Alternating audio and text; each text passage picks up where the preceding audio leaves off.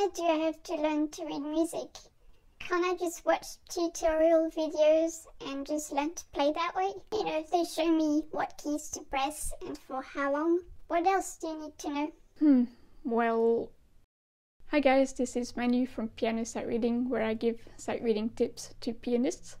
And in this video, I'm attempting to answer the question why learn to read music. Especially nowadays. I mean, if you go on YouTube, there are so many video tutorials to play just about any piece you like.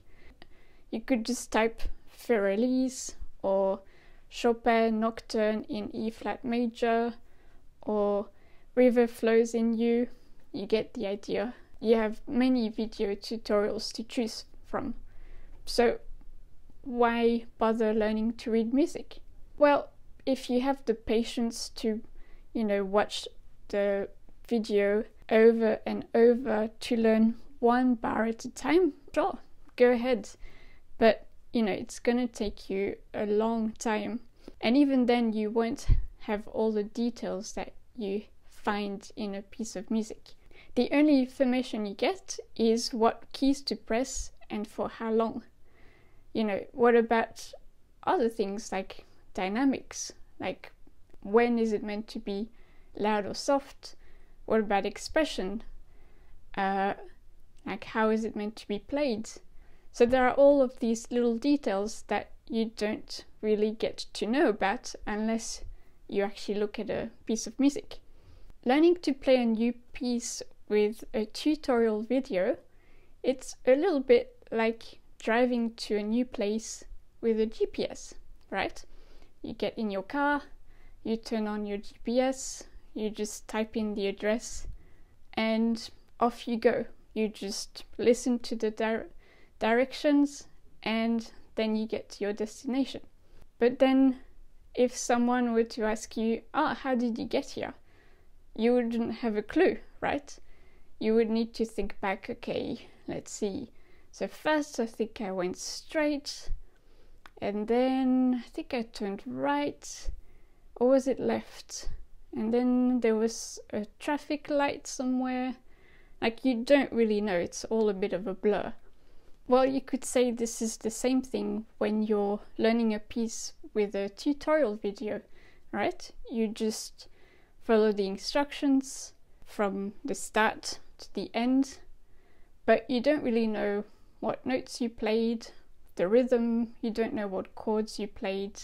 And the only way to play the piece is to always go from the start, because that's how you learnt. But that's not a really efficient way of practicing.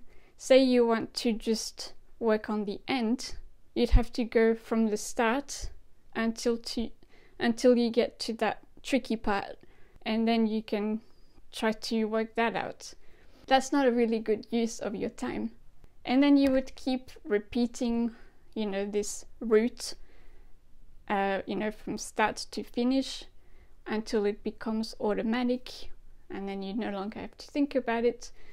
Again, like when you're driving to the same place every day, it just becomes automatic, and then, next thing you know, you've arrived and you have no idea how you got there. That's how it would be if you were just to follow instructions in a video tutorial. So what I'm proposing instead is to learn how to read a map. In other words, to learn how to read a score, how to read music. Because then you know where you are at all times, and you can always look back at the map and zoom in on a particular spot. You can see the whole route at a glance, and you can see the landmarks. So you have an overall view of the place or the music. And then if you just want to focus on one spot, on one landmark, you can just go straight there, work at that bit, and then go back, zoom back out, and then start again from the start. And if you can read a map, that means you can read other maps, right? So same with music. If you can read music, you can read just about any piece. So while it might take a bit of time at the start to learn how to read music, once you've learned how to read music, the sky is the limit, because suddenly you have access to so much music and you don't have to rely on video tutorials and listen at one bar at a time and learn really slowly. You'll be able to learn pieces way faster. And not only that, but you'll be able to, say, start another instrument and you'll still be able to read, provided that, you know, it's in the same clef, in the treble clef or bass clef. But the elements will remain the same, right? Like you'll still be able to read the rhythm, you'll still understand everything. You might just need to learn how to read a new clef, but besides that, it will all be the same. So I hope this video has helped you see the benefits in learning music and not just rely on video tutorials. Let me know in the comments what your experience is.